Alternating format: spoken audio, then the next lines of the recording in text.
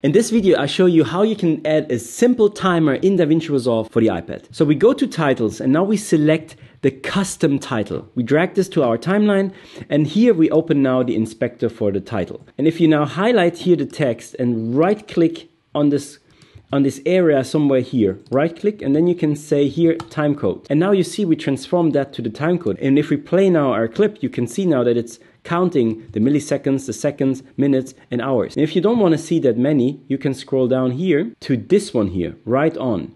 If I go to the left side, I can now delete the hours, the minutes. Now this, for example, would be the milliseconds and the minutes. So if we go to the beginning, milliseconds, seconds. And if I don't want to see this on the right, I can pull this one from the right. Now this is only the seconds. 1, 2. If we also want to see the minutes, I go back in here like this. 1, 2, 3. This is how you can do a simple timer in DaVinci Resolve for the iPad. I hope you liked this video. If yes, hit like, subscribe, ding-a-ding and the bang bang gong, and we'll see us in the next video. I'm Daniel. Bye.